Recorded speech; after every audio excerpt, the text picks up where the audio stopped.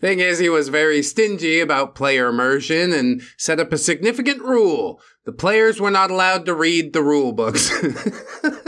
What am I supposed to do? Am I supposed to chase after them? Hello, friends, trace amounts of science. You know, all this talk about the Adelaide Saga and tabletop horror stories made me think maybe we should go back to tabletop horror stories. RPG horror stories? I don't even remember what you call it anymore. This one was suggested to us by Mr. Rando. The elevator pitch was, if you want to get back into RPG horror stories, you might get a kick out of this one, because the man has the whole package when it comes to that, guys. Creepy roleplay, railroading, weeb shenanigans, main character syndrome, the whole shebang-a-bang. And even at a glance, it looked like a banger, so we might as well get into it. It's only 4 parts. I move at a pretty good clip, don't I? We'll just have to see how it goes, I guess. With all that said, thanks for joining me, and let's jump into it. RPG Horror Stories by Azure Philosopher. You stole my waifu! It's just the title alone. Mwah! Beautiful. An exercise in lack of self-awareness. This is a story from a few years back when I still studied at university. My gaming group consisted of a mix of study mates and older friends, all aged in their early to mid-20s. The group was great, and it still keeps together even nowadays, about 8 years later. Well, except for one guy. A classic that guy, with a particular lack of self-awareness. This is the story about the many red flags that he raised and him ultimately leaving the campaign. Yeah, that's good. I like a good group of buddies. You didn't let one bad apple spoil a bunch. That's advisable.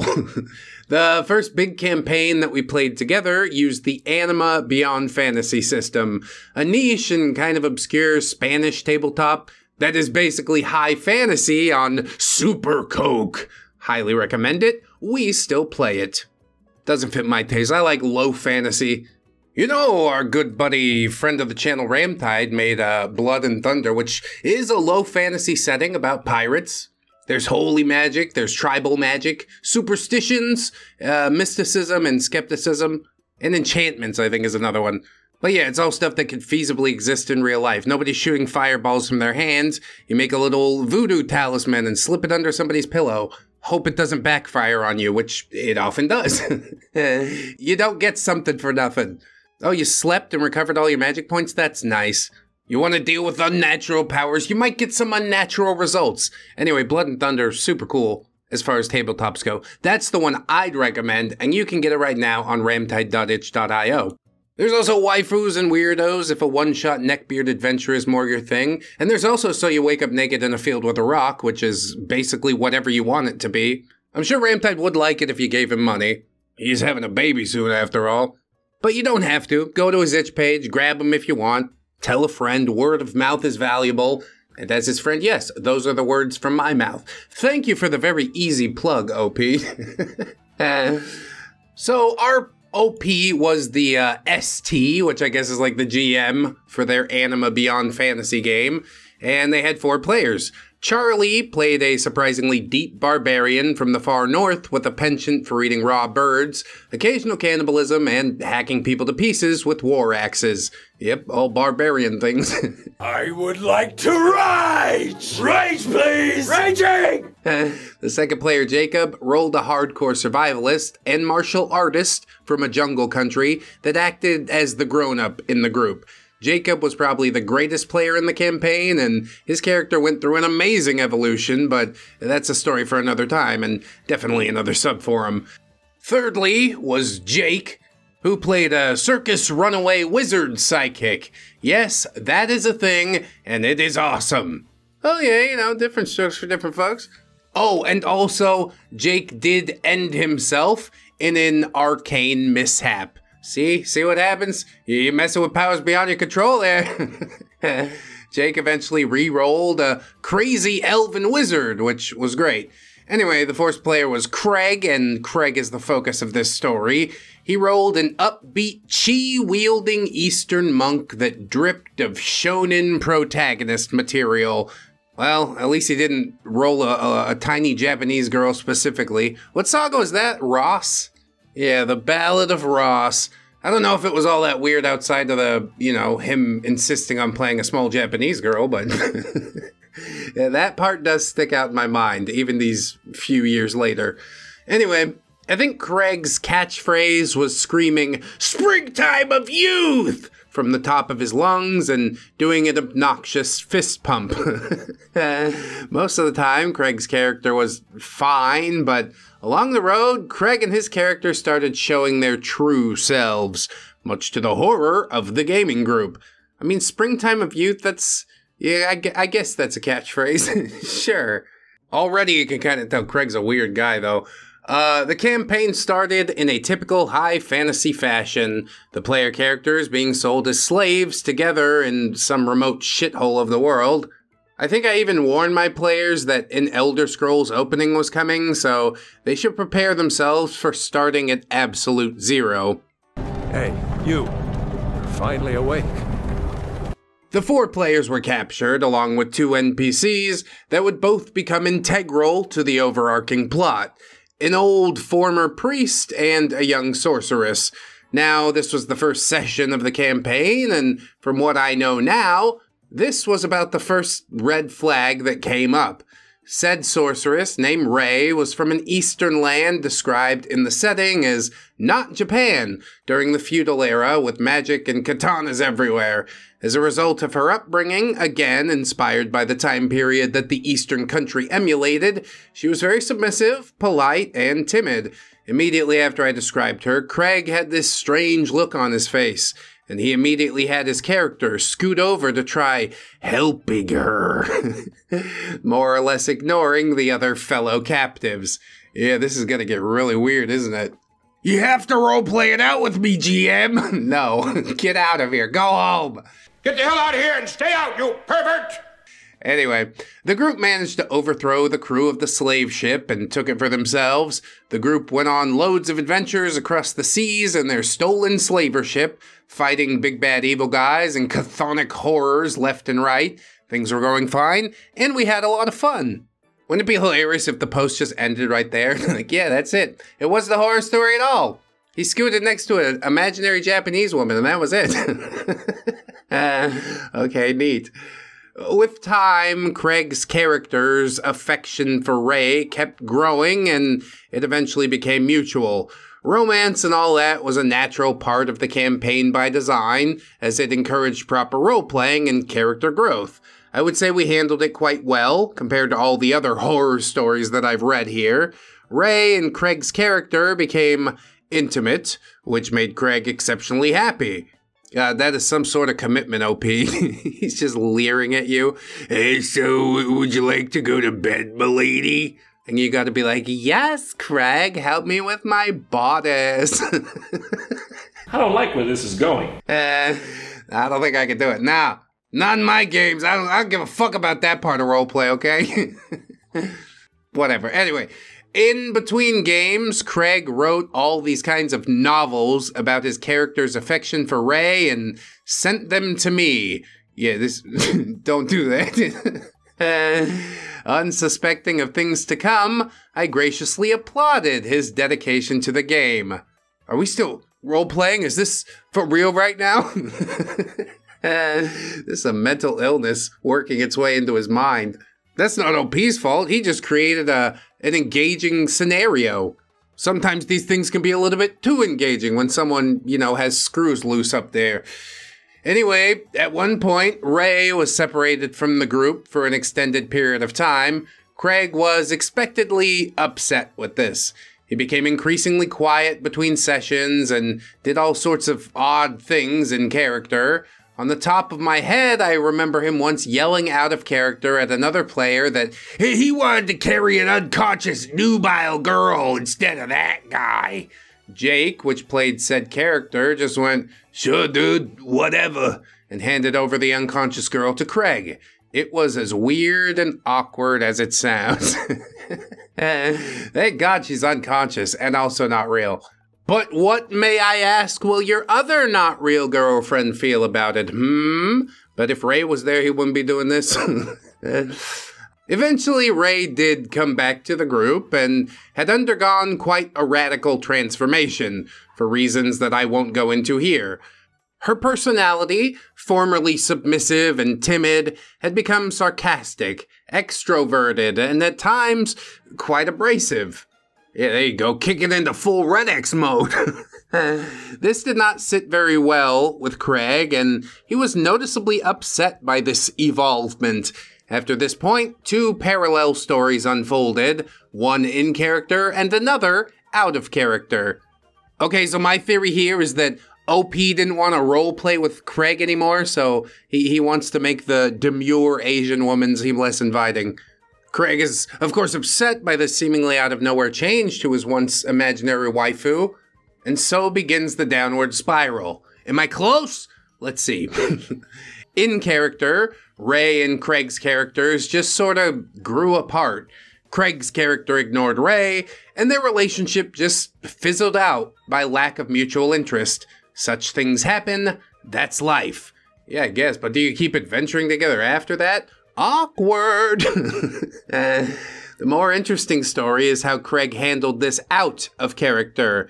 He became increasingly antagonistic toward Ray, yawned, rolled his eyes, made remarks whenever she said or did anything. I remember him saying, "Can't she just shut the fuck up?" out of character at one point. Whoa, relax, dude. Take it easy, man. Cool your beans, bro. She's not real. You realize that, right? You could throw her off a mountainside if you want. Then the group probably tries to PK you. But I don't know, roll up another character. Come on back. Hey, I'm a different guy now. Who's that dead Japanese lady? The group tried to ignore Craig's strange behavior the best we could. The strangeness became even more apparent since the problem with Ray's transformation was limited only to Craig. The other players found this new Ray amusing and funny and a little bit sad at the same time. In other words, her inclusion in the story was still appreciated and they thought she was a great character. But for Craig, his love turned to bitter hatred for his lost waifu. Yeah, these things do happen. I don't know. He really wanted to marry the DM's character sheet, I guess. After some time, he decided to switch character in an effort to cut away the no doubt strange concoctions of feelings that he was still having about Ray, the imaginary character.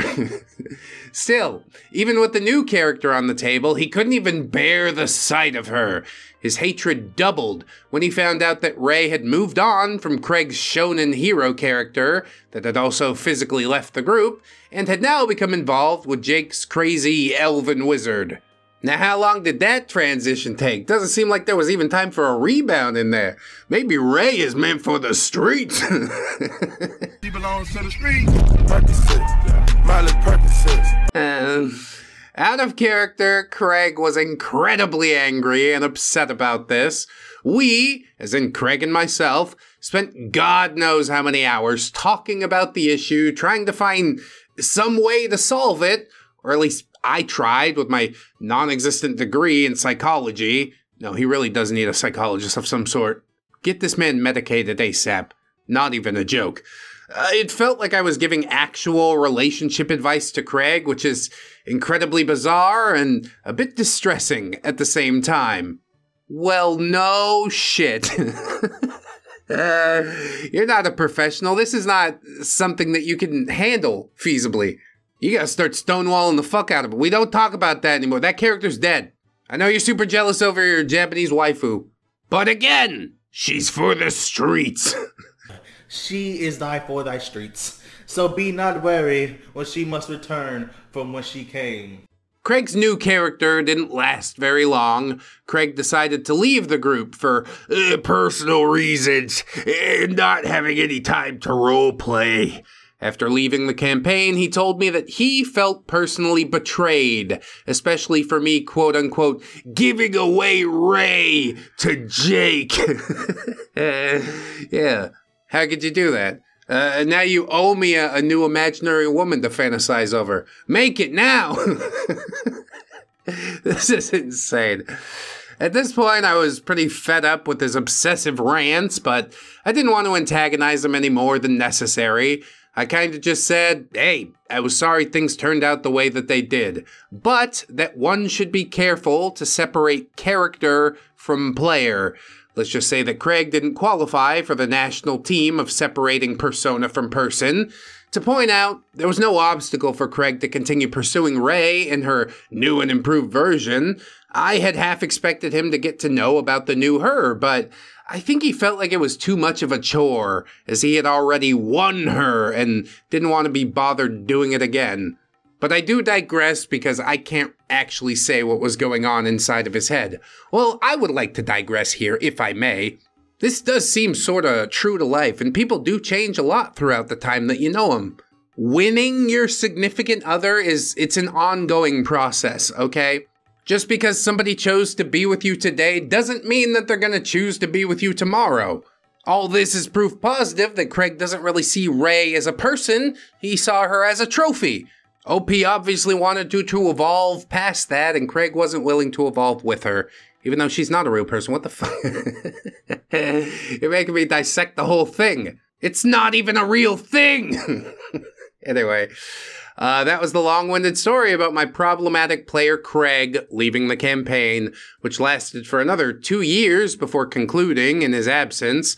There are more stories about Craig being that guy, his ultimate meltdown that ended in him quitting the group and renouncing his friendship, his own bizarre campaigns, and many other weird tales. Tell me in the comments if you want to hear more about him. TLDR, player becomes smitten with an NPC and freaks out when said NPC undergoes radical personal changes, spirals into madness as player obsesses over NPC out of character and eventually leaves the campaign, feeling personally betrayed by the loss of his waifu.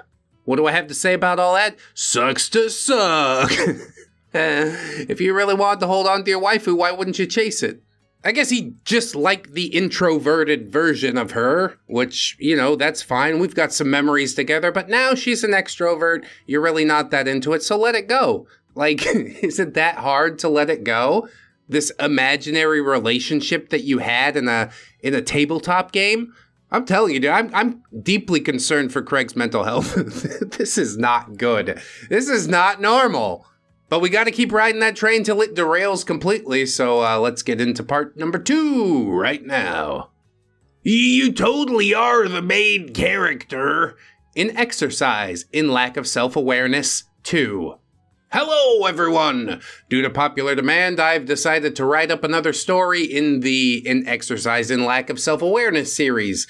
As if that's a thing. I mean, it is a thing. You just made it a thing. Neat. This time, it's about Craig being the ST, which is GM. What does it stand for? Comments is gonna let me know. We'll fix it in the next one. Strap yourselves in, get cozy, and prepare yourselves. In case you haven't, I suggest reading the first part. Highly recommended reading. I already got you, OP. 2 steps ahead. So the campaign started sometime during my own anima campaign. The group consisted of illustrious Craig, Jacob, Jake, and myself. When he pitched the idea, I had never even heard of the system. Exalted, 2nd edition by White Wolf. He made it sound like this over-the-top Greek/Chinese mythology madness cocktail of awesome and laser raptors. I enjoy a good laser raptor as much as the next man, but to be honest, the system sounds confused, if anything. What do you actually want to be? If the game doesn't know what it wants to be, then I don't know what I want to be, and I don't really want to play. You add Craig into that mix, and yeah, I double plus don't want to play. How could any decent person say no to that? I'm not a decent person, OP. Thing is, he was very stingy about player immersion and set up a significant rule. The players were not allowed to read the rule books. Fuck this. How am I supposed to know what the hell I'm doing? What am I supposed to do? Am I supposed to chase after them? Only choice parts were open for reading, such as basic character creation and some snippets of the game systems. That's nice, we players thought, and proceeded to create our characters. We initially thought that this was some design choice to get us started on some high immersion campaign where meta knowledge would ruin everything. Let's just say that some meta knowledge would call out the campaign for the bullshit that it became. Yeah, the power of the DM screen. Or the ST screen, as the case may be. And I looked it up, it stands for storyteller. I'm just gonna keep saying DM, though.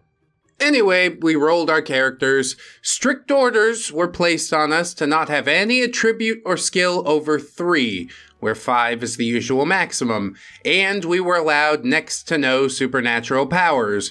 For those who know the setting and system, we started as unheroic, heroic mortals that had yet to be exalted.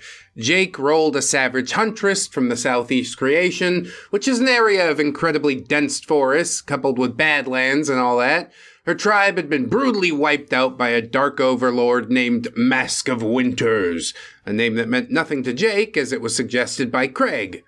Jake's huntress' name was Taya, and she was a competent archer, survivalist, and tracker, but had incredibly bad social skills. Jacob, while having a brain aneurysm, decided to roll an ancient old blind hag with an owl familiar that acted as her eyes. It's kind of lit, honestly. Why is Jacob out here rolling up all the best characters? I want to play with Jacob. He knows how to have some fun.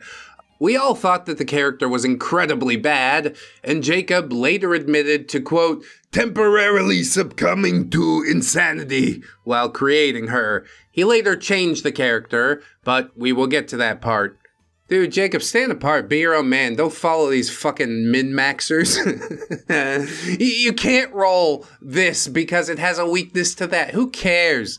My character's terrified of water. Now we can't do the pirate ship boat thing. Wait, that was in the last campaign. Whatever.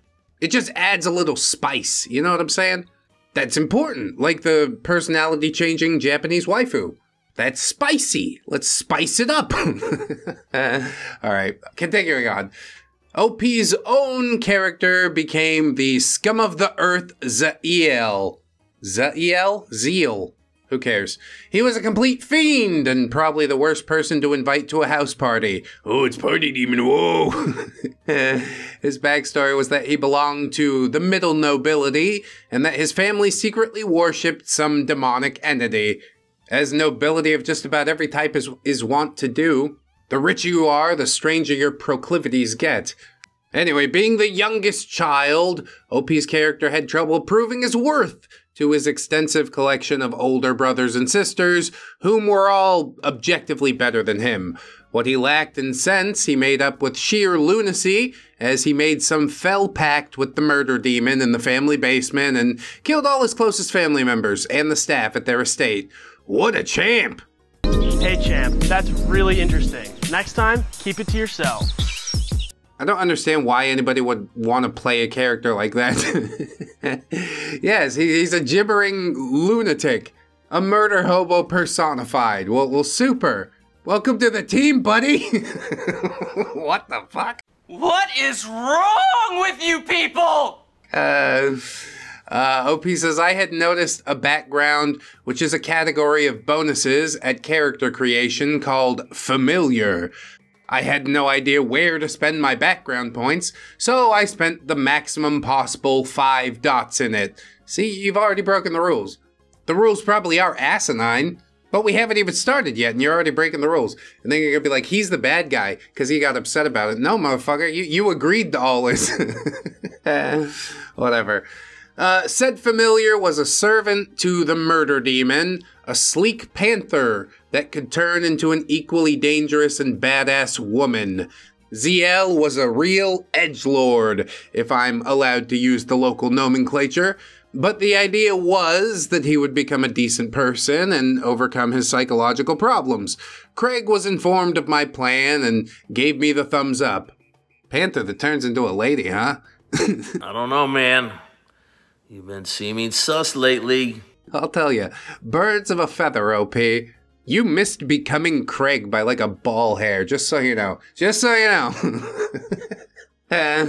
The campaign started with our characters walking up in a secluded camp in the middle of nowhere. There were cannibals everywhere, and we 3 seemed to be the only recent catches. We managed to escape our bonds and started to formulate a plan to escape. Jake and OP's characters agreed that killing the ever-living shit-Jesus out of these cannibals was the prudent thing to do. Jake was dishonored by her tribe's standards and needed to redeem herself.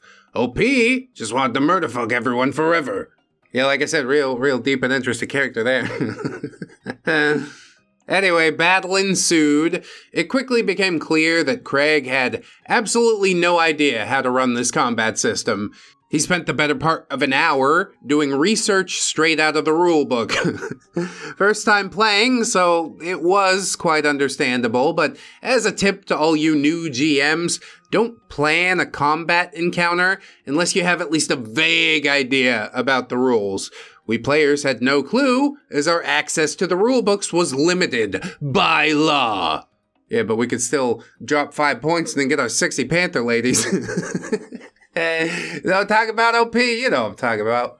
But I do imagine this is massively frustrating. Craig, I understand being a newbie, but like read up the night before. Run some test games with yourself, you know? Being competent really isn't that hard if you commit yourself to it. Anyway, after an incredibly awkward combat, we ran off into the desert. I will not go into much detail about what happened, as much of it is lost to the mists of memory. I will, however, go through some more amusing and alarming details of the campaign in a looser narrative, and I hope that's fine with you guys. Yeah, sure, I'm strapped in for the ride. A mere few sessions in, we met with a runaway princess from some crumbling kingdom. It quickly became clear that she was the MacGuffin of the campaign, as Craig described her in incredible detail. Oh, God, it's just another Ray, isn't it? She was a stoic but easily flustered armored princess that was clearly superior to all the player characters in every way. Her combat ability was way higher than ours. As you remember, we were allowed a maximum of 3 in our attributes and skills instead of the usual 5. Kara, as her name was, sort of just ordered us to help her on her incredibly vague quest. We had no idea what was going on, so some form of direction was appreciated. So we went to follow around the MacGuffin, like a bunch of trail hands. Not the heroic heroes of Dawn that we were promised to be. No, you gotta earn that part. The game has to suck for the first few sessions. Nah, it's called a power fantasy for a reason. OP continues, speaking of heroes of the Dawn, one of the main ideas of the early parts of the campaign was that we should all exalt. Now, normally mortals become exalts in specific circumstances. For instance, a scholar might become a Twilight Cast when she realized some fundamental truth about the world. A soldier might become a Dawn Cast when facing impossible odds on the battlefield, and so forth. It's basically an incredible power boost that permanently makes the character larger than life and awesome in every conceivable way. Craig had a wholly different interpretation of the act of exaltation. He did it by bits and crumbs. Yeah, just keep trailing him along. Just get through the sucky part, guys. I swear the game's gonna get good soon. I don't have time for this, man. I'd rather be basically any place else at this point. All of our characters. Oh, by the way, Jacob changed character to a well-spoken sorcerer's apprentice after his crazy old lady sort of just wandered off into the desert. Yeah, the owl got caught in a sandstorm. Sad, sad. Nobody even helps her. They're just like, where'd you go? Dude, that sucks. Good luck out in the desert, old lady. The new guy's name was Geist, and he knew terrestrial sorcery at character creation while being mortal. Yeah, that was totally fair. Anyway, back to the exaltations. I don't even know what the hell you're talking about. Why is it unfair? You got, like, the Sex Panther, didn't you? It's fine. It's called Sex Panther by Odeon. It's illegal in 9 countries. Anyway, back to the exaltations. One by one, we started noticing subtle differences in ourselves, doing things slightly better or doing spontaneous, miraculous feats. We, at least that I know of, had these visions of old wise masters standing on the water and all that. Instead of getting all that kaboom boom at once, as dictated by the rules that we were drip-fed one agonizing charm at a time. For those who don't know what a charm is, it's essentially a magic power that allows you to do increasingly crazy things, from jumping several dozen feet straight into the air to cutting down swaths of enemies with the speed of sunlight. No, we'll get to all those things soon, but the game has to suck first, so you appreciate it later. OP says Craig did the drip feeding, mostly between sessions. We would all have these mini sessions where we were rewarded by a charm, of his choosing, of course. We never really got any agency when it came to character progression. Trust me, guys, I'm gonna build you the best character for real. This is so dumb. But I guess Craig's your friend at this point. You sort of sit through the bullshit. I do get it. At least back in the day. Not these days. I truly do not have the time. OP's character mainly got athletics charms that allowed him to become exceptionally mobile, but he got no means of proper defense or attack. I think he never once during the campaign was at full health due to being a melee fighter without the ability to defend himself. Instead, he was just jumping around like a total asshole. That's the character you rolled. Embrace it. Jake got next to nothing, while Jacob, eerily similar names, but I prefer that over the character names, got sorcery as charms. Yeah, that's totally how it works. It just became even better when a new player, Mike, joined us. He had played Exalted before, and he got to roll a full solar. Gasp! Mike was a bit confused by the way things were handled by Craig and told him, dude, that's totally not how exaltations work. Craig just told him to shut the fuck up and let him run his game the way he wanted. I'm convinced that homebrewing and modification of standard settings and systems is totally fine, as long as you inform your players. Yes, indeed.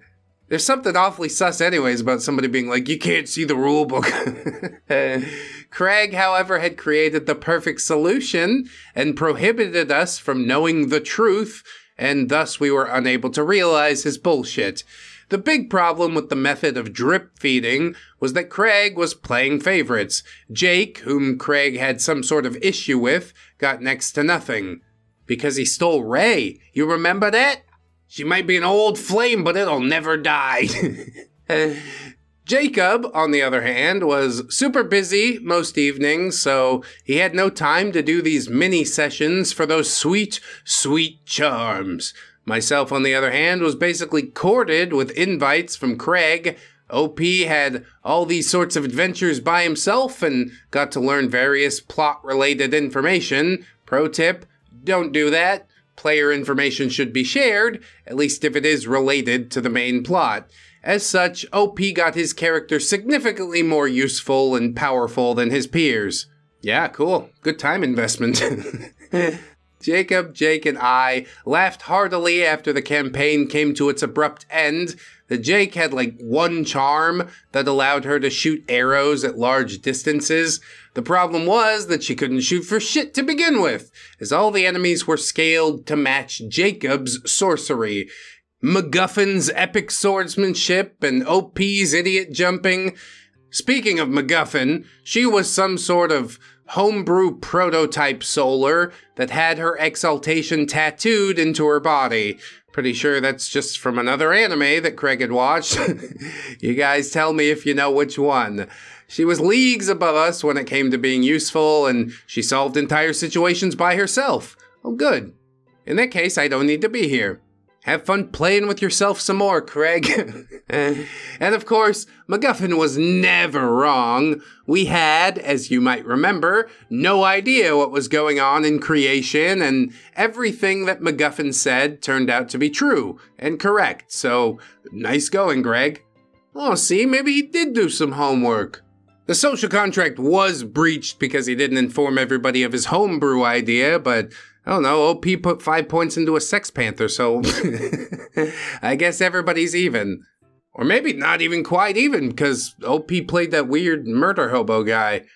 Anyway, I had almost forgotten about OP's murder demon familiar. The badass panther was named Raga, and she turned out to be the most underpriced familiar ever made. If it wasn't enough with the overpowered MacGuffin, Raga was a total combat powerhouse and became increasingly important character to the plot. Something something, lost demon queen, something. Yeah, this is the edgelordiest of edgelords characters. But OP's the one playing it. Something's all backwards here. She also made numerous advances on OP, to no one's surprise. MacGuffin did too.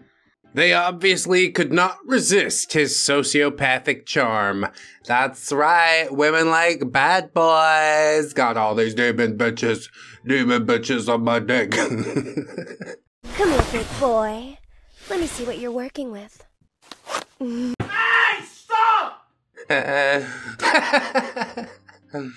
Raga even ended a boss battle by herself at one point. We were after this serial killer that made portraits out of the blood of his victims. Edgy. This is the edgiest campaign that ever edged. We need to run it inside the goon cave. He was said to be this total badass demon-possessed mastermind. Guess what happened? Round 1, Raga won initiative. Every player said, but she's not even here, and Craig said, just wait. And then Raga materialized behind the badass painter and ripped him into strips of flesh and a tasty blood mist in one attack. Really climactic. Especially bad considering Mike, whom played the party's face, wanted to talk with the painter about what had made him so powerful. Perhaps he had some fell master that was the real threat. No, that would not do, Craig thought. Yeah, why bother questioning him? You just kill him and go on to the next guy. That's what murder hobos do. Over time, a major problem started to become evident. OP's character had slowly become the main character of the campaign. Craig gave him exclusive, essential information, which I thought was completely nuts. He also placed these awkwardly sensualized women at his feet. Craig even threw an, I swear to God, underage girl at OP's character and had me roll temperance, which governs self-control, in order to not have his way with her. This is getting really weird. No, thank you. I'd refuse to roll for it. Did you actually roll for it, OP? I mean, I know your character's a degenerate, but not like this. Not like this. Thankfully, I did pass that check. He actually rolled for it. Holy God. Great, I thought. He was making a harem that no one asked for. That's just dandy. It went as far as Craig saying to me in private that my character was more important than the other player characters. Yeah, because you guys spend all this time together, go on little adventures together, and then he wants to try and romance you with his NPCs. The NPCs are just a shield. Peel back a couple layers and see that it's really Craig lurking back there. He wants you, OP. He wants you bad. Would you do me? Do me so hard. The ball's in your court. OP says I was quite distressed by this and asked him to distribute the spotlight more fairly, but my pleas fell upon deaf ears. Didn't you like it, OP? Didn't you like it even a little bit? He made you feel like a big special boy? It's getting so weird, okay. The campaign itself was incredibly unfocused, completely lacking an overarching plot in favor of Craig's whim of the week. Weird things just happen one by one, some of them amusing, others less so. For example, we visited Jacob's master, who was a deranged magician that had sent him into the world in search of panties. Cool. I kind of got my own game going on over here. OP had to roll temperance to not hug that underage girl to death, which failed, turning her into a side reel exalted for some inexplicable reason. OP's character was forced into copulating with a water nymph, which almost instantly produced a fully aged son that OP could not handle. It was a right mess, without any direction to speak of. Well, the direction is just whimsy. Welcome to Craig's game, the game of whimsy. Eventually, Jake started to lose interest because of this unfair treatment. He made minimum effort during sessions, and yeah, I don't blame him. His actions were mostly ignored, and he was never really encouraged or rewarded for doing things. Jacob, being a sweet angel of kindness, tried to have fun and ignore the obvious favoritism. Oh, Jake, come on. He's a busy man. This is the time that he slotted in for himself, and Craig is fucking ruining it. Maybe it's time to stop being a sweet angel of kindness. Maybe it's time to be a demon of retribution. Just my thought. OP says, I mostly felt incredibly guilty for having become the de facto main character of the story, but I tried to shift the focus as best I could. Nope, that wouldn't do, said Craig, and shifted it right back. He's sort of gay for you for real, you know? The campaign ended in the most undignified way possible. It was put on permanent ice after Craig found a new tabletop RPG system to obsess over. Wow, great, what a waste of time. His interest in Exalted had passed, and he said he had quote-unquote lost inspiration. After the campaign was over, I was told that his plan for the end game, yes, he used that term, was that Raga would return in her demon queen form with the Sword of Creation, which is a powerful global defensive system, not a physical sword, and she would kill all of the gods with it. He said that it was then up to OP, not the party, to quote-unquote redeem her, or some bullshit like that. Yikes. Sounds to me like Craig is sort of into your little Sex Panther lady too, huh? He's like, yeah, can I see your character sheet? I might make a Xerox. Xerox comes out and he rubs it on his face, just like, oh yeah, warm copies. Now, the moral of this story is, don't pick favorites among your players. Don't take away the agency of character progression from the players. Don't follow your whims when it comes to campaign design. Don't keep players in the dark when it comes to settings and systems. And for the love of God, don't force players to have to roll something to avoid banging underage people. Not just girls, people. And Craig is wrong for having to make you roll it, but you're the one that ended up rolling it. I gotta put some responsibility in your lap too, OP. Where's your fucking gumption? You could have refused. What happens if you failed the check or something? Jesus. This game's going to some really dark places. TLDR, storyteller / GM, obfuscates facts, has a field day on everything that's holy with the setting and system, removes player agency, and plays favorites, realizes that people don't like that sort of thing, and abruptly cancels the whole campaign. That's merciful when you describe it that way. There are two more stories about Craig that come to mind. One of them is about a promising Pathfinder / D&D 4th edition campaign being mismanaged into oblivion, while another is about Craig's ultimate meltdown. Tell me in the comments if you're interested in reading them. Edit part 3 here. But we're going to get into it another day. Now, I will say, Craig, he's absolutely a creep. But OP, I don't know. You do seem to have some sort of hand in this. I'll be interested to see how parts 3 and 4 go. I'm not going to pull punches on anybody's behavior, including OP's. I'm sure my friends in the JRE Army wouldn't have it any other way. Thank you so much for watching, by the way. If you'd like to join the JRE Army, sign up on the Patreon or the YouTube memberships. That would be pretty cool. Then you could give me money every month, and I will continue making the videos I was probably going to make anyways. But still, it's a good deal. No, for real, I would appreciate your support. If you can't do it, don't sweat it. Like, comment, subscribe on the video. That's helpful. Share it around. That's helpful. If you hated it, share it around anyways. I already got the watch time, so that means I win. I appreciate you guys watching this far, for real. We'll get back into this one quite soon, and until then, friends, I want you to remember that you are loved, you are worthy, you definitely deserve it, and I shall see you in the next one. So until then, bye-bye.